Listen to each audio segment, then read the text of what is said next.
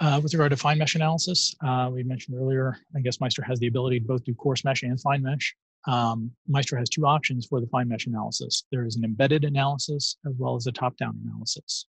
With the embedded analysis, you basically create this fine mesh model and it replaces a section of the hull. When you do the analysis, the portions of the computation within that area are done on the fine mesh and it's passed back and forth to the coarse mesh model. With the top-down analysis, you basically are solving the coarse mesh model and ignoring the top-down fine mesh in that area.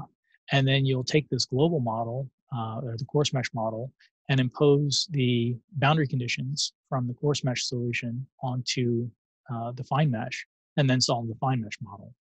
The advantage there is that you can have multiple different versions of the fine mesh model using the top-down approach, whereas with the embedded analysis, you're replacing that portion of the hull. So it's incorporated into the global solution.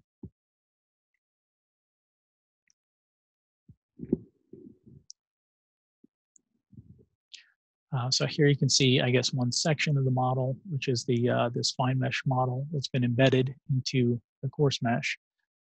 It's a little difficult to see, but you can see the mismatch in the fine mesh at some of these boundaries. So they're connected to the overall model using R-spline elements, which are interpolation elements to I guess compensate for that lack of node-to-node connectivity at that junction.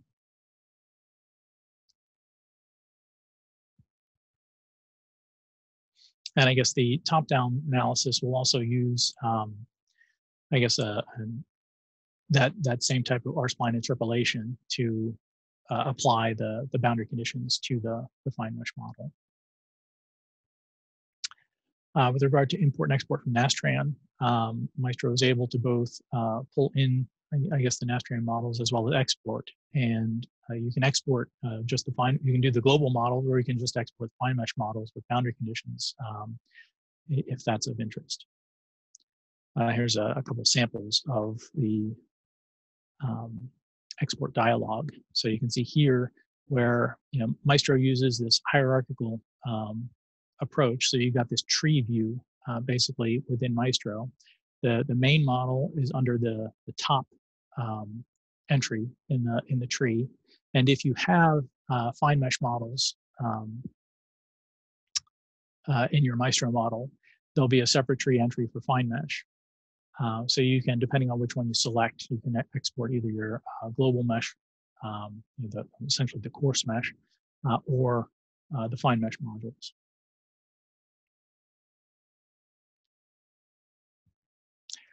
As we mentioned earlier, you can model corrosion in Maestro. This is done sort of as sort of an additional load pattern. You basically create corrosion groups from your model. You just grab a series of elements and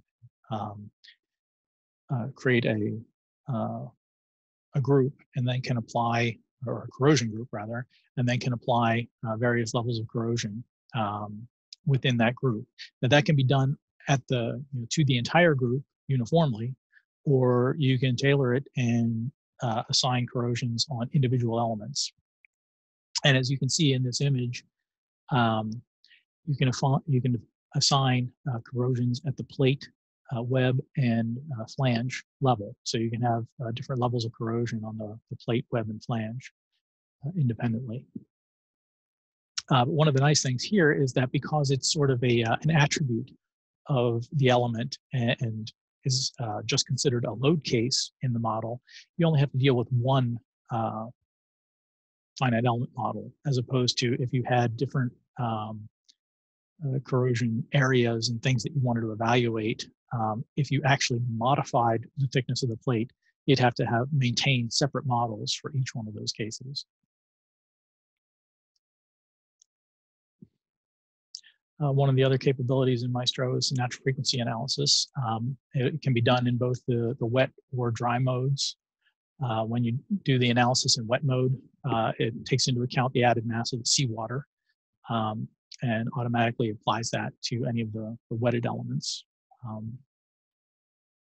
if the model is, if you're doing a model in a floating condition.